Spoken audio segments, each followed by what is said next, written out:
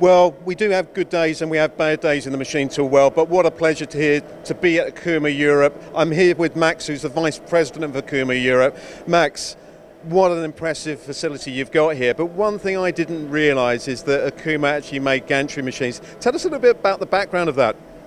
Yeah, I'm very surprised that you don't know about it, because actually OKUMA has a reference base of nearly 9,000 double column machining centers worldwide installed in diverse industries.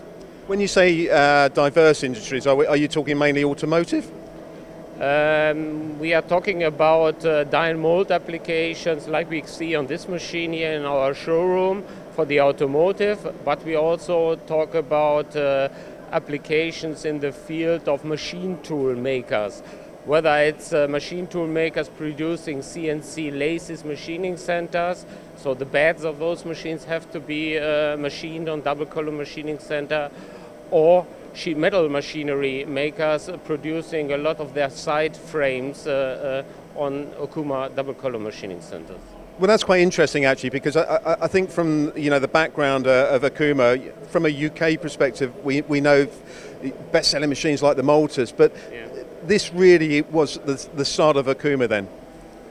It was the start of OKUMA in the 50s when we built our first double column machining center, and we are extremely successful in the Asian market.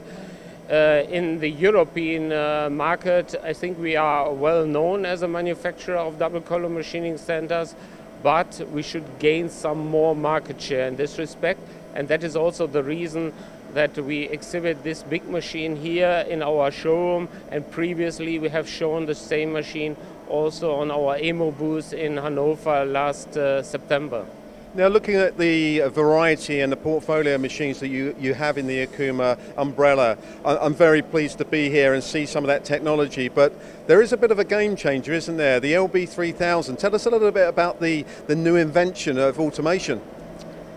We were talking quite a lot with our headquarters about automation needs. So in Europe, the labor costs vary quite drastically. So there are some statistics available, roughly saying in Denmark, for example, the hourly costs are 44 euro, and Bulgaria, also belonging to the EU, it's 5 euro.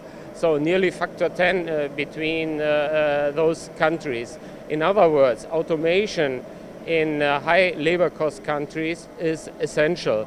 And I talked to a customer in Denmark recently, and he said, in my factory 98% of our machines are automated, and the last 2% I will also manage during the next year.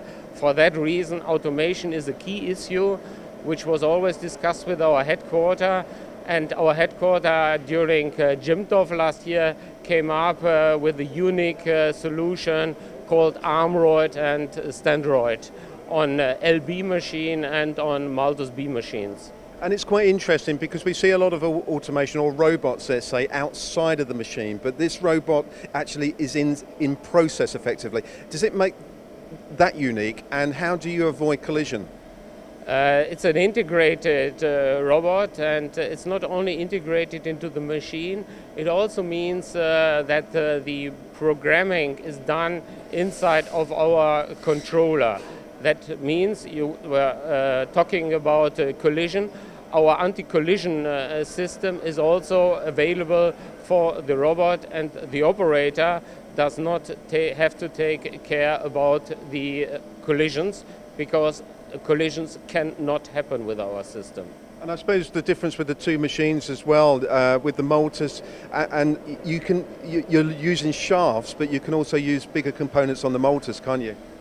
We can use shaft workpieces and chuck workpieces both, and we will further development this Armroid and Standroid system also for other machinery. And maybe you have recognized we cannot only change just the workpiece, there are also some other functionalities included in the Armroid.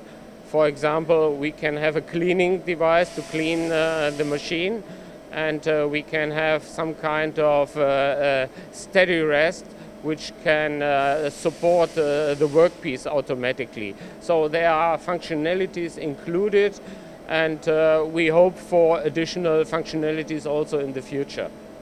And finally, I'm going to put you on the spot a little bit. When you look at the portfolio of products that you've actually got here, machines, you're very much into consultative sales. Not one machine will probably go out as a standard, but do you see these machines, the new machines, the LB3000 for instance, a bit of a game changer in Europe? I definitely believe it's a game changer. It's something unique which OKUMA developed. We are advanced in this respect, and we are looking for a great future for this Armroid and Standroid solutions made by OKUMA. Well, it's been a pleasure to visit you here in Dusseldorf.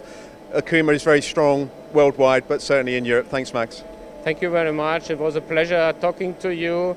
Yeah, and let's have a round through our facility here to see where we are, who we are, and what we can do for our customers here in our European headquarters in Krefeld. Thank you.